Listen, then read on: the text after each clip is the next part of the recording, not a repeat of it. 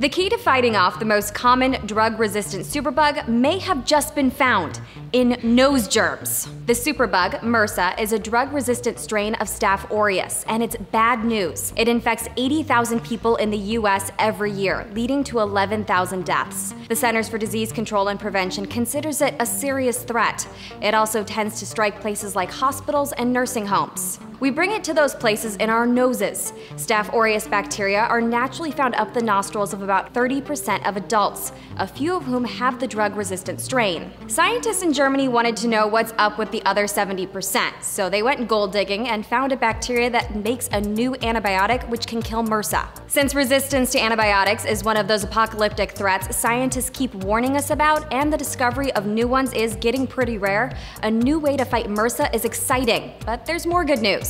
The new antibiotic doesn't even come close to explaining the 70% of us who don't carry Staph aureus. That means there are still more secrets to discover up our noses. For Newsy, I'm Catherine Beek.